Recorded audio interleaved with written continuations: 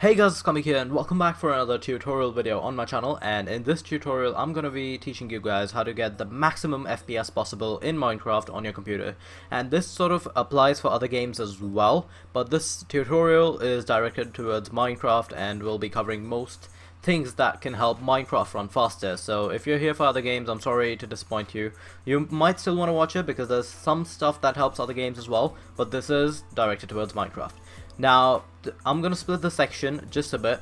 For laptop users, stay right here. For desktop users, I'm going to leave a timestamp on an annotation. You can click that or just go to that time. I think they've disabled clicking timestamps on annotations. But if you can just click on, if you can click, or just go to that timestamp point and your video starts from there. For laptop users, I'm going to teach you guys how to speed up your PC just a little bit so it can work a lot faster and help you in gaming performance. Now, none of this is illegal, none of this voids the warranty or any of that shebangalang. Shebangalang, really? Whatever. So let's just go to your power thingamajig, power battery icon you have, and just go into power options. And here you'll be greeted with all of this. So these are basically your power plans you can choose. And now you won't have high performance clicked. You'll probably have either power saver, balanced, or a company verified custom plan clicked. So it could be, if you're using a Dell laptop, it'll be a Dell power plan. If you're using a freaking HP laptop, it could be an HP power plan. But none of that matters. What you want to do is, this is going to be something like this. So it's going to say show additional plans. You just want to go click there and you want to click on high performance. Now once you're in high performance, you want to click change plan settings. Going to change advanced power settings. I'm going to be a bit slow in this part because it can get a bit complicated. Don't worry, you're not having to change a lot of settings which might affect your computer. With these settings though, the computer could get a bit hot. Don't worry, nothing will be damaged, and that is because Intel CPU automatically reduces your processor state once it starts to heat up. So if you have a decent ventilation system, it shouldn't heat up at all or very little, and shouldn't thermal throttle, which is what Intel processors do once they're starting to heat up. They reduce the speed. But if you don't have a good ventilation system like I do, it will just reduce the speed a little bit, which won't matter because you've already increased your speed quite a bit up. So yeah, you can follow this if you want. It's going to make your computer in general a lot faster for gaming and for any day-to-day activity. So first of all, you want to go into, if you don't have a secondary graphics card, which is either AMD or Nvidia, and you're running with the onboard graphics card, which is Intel or graphics settings, you want to click on the plus icon, click on Intel or graphics power plan, and set it to maximum performance on battery and on plugged in. Now this is only for when you're gaming, so when you're not gaming, I recommend you change the power plan from high performance to maybe balanced, or to maybe power saving, depending on how much battery you want to save and how long your day is going to be without a charger for your laptop. So I have them both set to maximum performance because I'm not outside the house for more than 3 to 4 hours a day with my laptop, so I can just keep it here plugged in and it doesn't really affect me. So I have them both set to maximum performance, and this is only for those who don't have a secondary graphics card. I do have a secondary graphics card, but I just keep this on because when I'm video editing, I kind of use the primary graphics card as well.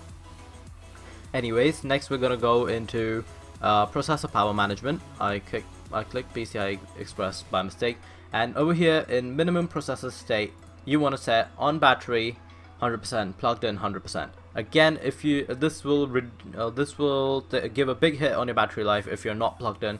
So I do recommend when you're using these settings, you are plugged in into a power adapter. It's always a good idea when you're gaming that you're plugged in, because this provides a higher level of power to your battery, which can help give more power to the graphics card and the Intel CPU, and generally just bump up the performance just a bit. And with these computers, I'm guessing not all of you have good laptops or gaming and high-end gaming laptops, and we're just trying to gain as much FPS as we can in every place, in whatever place we can on the computer. So anywho, you want to set both of these to 100%. You want to set system cooling policy always active. Now this is going to make your laptop fan constantly on, which could be a bit noisy, but this is something you're going to have to trade in for performance. And otherwise your CPU is going to heat up and it's going to thermal throttle, aka lose a bit of its speed as it goes on. Don't worry, the speed loss isn't permanent. Once your laptop cools down a bit, maybe a temperature or two, it's gonna gain back that speed in the form of turbo boost or just in the form of normal boost. Anywho, so I have both of them active, you can have both of them active as well, and maximum processor state is always 100%. This keeps the CPU running at 100% constantly while you game, and it could be a bit taxing, and it could cause the computer to heat up a little. Don't worry, it won't damage anything, and it won't decrease your performance in any way. It's just gonna, in the long run, maybe you'll thermal throttle a bit, and if you leave your computer for maybe half an hour to cool down, it'll just be back to normal and you'll be ready to go all over again. And for display, not really anything you want to change. For multimedia, nothing. So now, if you have NVIDIA or maybe you have AMD, and I have AMD, so you're going to have switchable dynamic graphics. For global settings, you want to go for maximized performance on battery, and plugged in. I've noticed this is kind of weird. On plugged in, if you do optimized performance, you get more FPS. I do not know why, but it could be just my graphics card. Otherwise, I would recommend a maximized performance setting. And again, on ATI graphics power settings, and you want to set both to maximize performance. This is again only for AMD. If you're running NVIDIA, it could be under different heads, but there will definitely be switchable dynamic graphics, and you could click those and increase your performance to maximize and maximize both. So I'm just going to click out of here, and from this point, I believe everything I do will be effective for both desktop users and laptop users. So welcome back, desktop users. And let's just see, next thing you need to download, I'll leave a link in the description, it's a completely free software, is Razer Cortex. This is a software provided by Razer Core or the Razer range of laptops, and right now I'm not using it because I'm recording and I don't really need to use it. So I have both my games here. These are not all my games, these are just 2 games that I boost in. So you want to go into boost, and you want to go into either manual boost or an automatic boost, and the boost level you can choose to custom or recommended. I always go for recommended, and you want to switch automatic boost on, and the rest you can let it be, and you just want to press boost now. I'm not going to do that right now because I'm recording and I don't know what that will do while it's recording. So when you do the boost now, when you press the boost now button, what it does is it just stops the background processes from taking place, which gives more RAM and more CPU power to the game you're playing, because it's not a background process, it's a primary process that your computer is running, which makes it run a bit faster. Also, if you're not running Windows 10, you don't have automatic defragging, and you might want to defrag your computer's your folders for the games, which also helps maybe a 2 or 3% FPS boost. I wouldn't say 2 or 3%, I would say like 5 to 10 FPS boost. But if you're running a lower end laptop or PC, you're gonna want all the FPS you can get.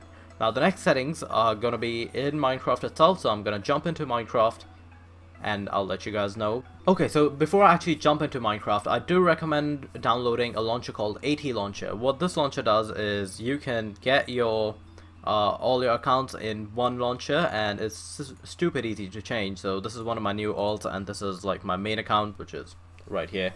And you can set up different instances by clicking on packs. Now I'm gonna do a sort of mini tutorial for this right now, and I'm gonna go for vanilla, and you can just do a new instance, choose whatever version of Minecraft you want, all the way back to 1.0, and it even allows you to get into the beta versions if you go further down here. And what it'll also do is, let's say I click on 1.8.9, which is the preferred PvP pack for vanilla Minecraft that I use. And what I want to do here is I want to press install, and it'll ask me, oh okay, there's already a name by that, so I'm just gonna add that, install, and it'll start install processing. Now what I like about AT Launcher is right here, this, and you can choose Minecraft Forge and Optifine Ultra. And I would recommend that you click on Minecraft Forge and then add the Optifine Ultra into the Minecraft Forge folder, as it is easier to do. I'm not going to install it because I already have a pack installed. And now the rest of the settings, you'll need to have Optifine installed, and which I just showed you how to do. It's not rocket science, guys, you can easily do it. And yeah, I'll see you guys when I'm in Minecraft. Okay guys, now we are in Minecraft and I'm going to be teaching you what all you need to change. First of all, you need Optifine installed. I'll again leave the link in the description, but it would be easier for you guys to just download AT Launcher and go in from there and create a new instance with Optifine pre-installed. Now, one thing I forgot to mention in the AT Launcher part of this video was if you install Minecraft Forge recommended and Optifine together in the mod section, it's not going to work, it's just going to crash. So you want to install Minecraft Forge first, and then in the Forge mods folder, which is easy to locate, you just want to drag and drop the Optifine jar file and you'll just have a working Optifine file in which you can add extra mods if you want. Now, as you can see, I have Optifine 1.8.9 HDU H2 installed, so I'm already ready to go. So in options, you want to go into video settings, you want to set this to fast, you want to set this to anywhere between 3 and 5, those are the best ones. Then you want to set this to max frame rate, use view bobbing off, VBoss on. Then you want to set brightness to bright, and it really doesn't matter. Brightness doesn't matter, GUI scale doesn't matter. Alternate blocks, again, doesn't matter. I would then go into quality. Now this is where it gets important. You might want to copy almost all of these settings. So connected textures off. I have them off, or you could turn them to fast as well, but for me it was crashing for some reason. I do not know why, but you can change it to fast. And then you want to have custom sky off, swamp colors off. You want to have everything basically off here. And you want to go custom colors off, smooth bombs off. Now this isn't gonna necessarily make your Minecraft look great, and once you've done all of this and you see you're getting a much higher frame rate than you were expecting, and you can shed some FPS for some better quality, you can just come and turn on some stuff here and it'll be like nothing ever changed. So custom items I leave on because I haven't really noticed anything, so I'm just gonna actually turn it off because it says here it's faster. There you go, and you can press done.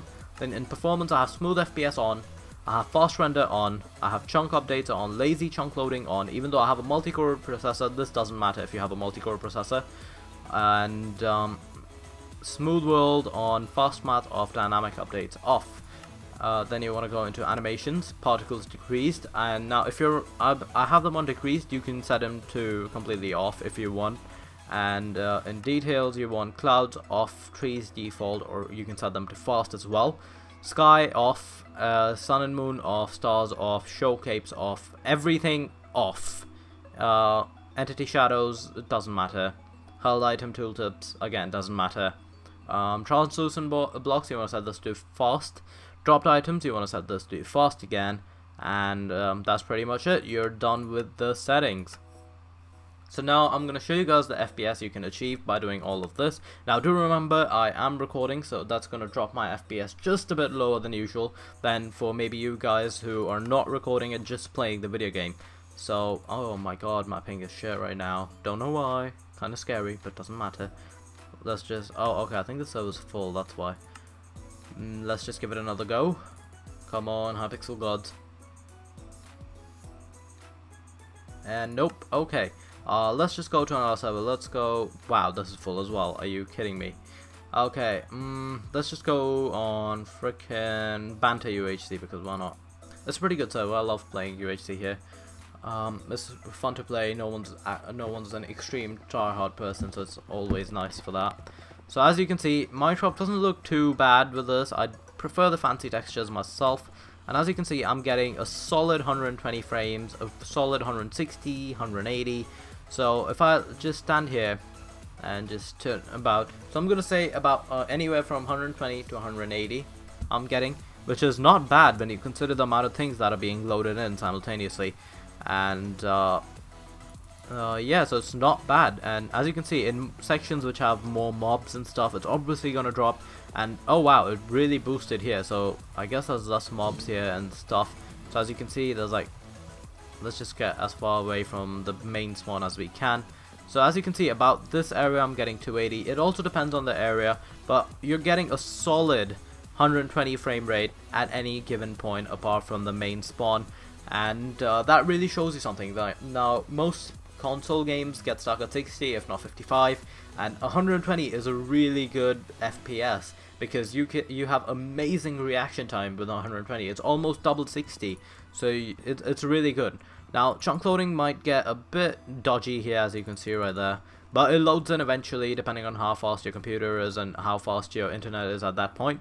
So don't worry about it. If you're playing on single player, definitely don't worry about it. And now let's actually try single player worlds. So let's just go cancel, single player, create new world, and let's just generate a new world right from scratch. And don't the settings I've told you, if you follow these settings along with the Razer Core boost, which I actually have turned off right now, if you have that on, that's going to add on at least 10 to 15 FPS more, because it's going to stop the background processes. There you go. I'm getting anywhere between 200 to 300 frames per second, and it's playable. Honestly, it's more than playable. If you don't mind the dirty grass textures, it's definitely playable. You can see a decent amount of distance, and you can see the sun because I have it actually turned on, and the water looks fine. There you go, the water looks like water. And if we actually go mining, let me see what happens if we go mining. Doesn't matter, health doesn't matter, health is for scrubs. There you go, and boom, you're getting a solid 400 FPS right there. 390, 400, 390, 448. So this is definitely good for single player worlds, and you're gonna get a major FPS boost. Don't kill me, zombie. Don't kill me. Don't kill me. Go away. I can't believe you've done this. So I'm gonna let him kill me, because yeah, just do it faster, mate. There we go. So yeah, as you can see, it definitely boosts your FPS quite a lot right there, and it makes your game a whole lot more playable, gives you better reaction times to stuff that happens around you. Okay, let's say you hear a creeper hissing. Oh no, I have to run. But in maybe a laggy world, you won't be able to react as fast, so that's why FPS is a really important part of any game you play. Now the first part of this video helps out all gamers, the part up till I specified for freaking Minecraft. So hope you guys enjoyed. If you did, leave a like, subscribe. If this helped you out, let me know in the comments. If you have any problems with any of this, let me know in the comment section below, and I'll be as helpful as I can possibly be. And yeah, thank you all for watching. And actually, you know what? Challenge. Let me know the max FPS you were able to achieve with these settings, and I'll comment back with you actually know the max FPS I was able to achieve with these settings. So yeah, thank you all for watching. Leave a comment, and I'll see you all next time. See you.